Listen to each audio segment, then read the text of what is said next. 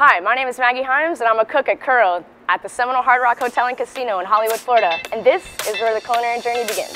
I was always in the kitchen, like with my family, my grandparents, so it was just kind of natural. I always knew I wanted to be a chef growing up, so I always had that kind of upper hand against everyone else. I worked in the Plum Lounge, and then when Curl opened, I jumped on the bandwagon here and opened up Curl. I do follow a lot of industry pages, True Cooks, Johnny Devil Chefs. I do the art of plating, so just a lot of inspiration. Working with the celebrity chefs that they bring in for some of the specialty events is a lot of fun. They try and show us what they know and bring in different views and different perspectives on just, the same types of dishes and just have a collaboration of ideas.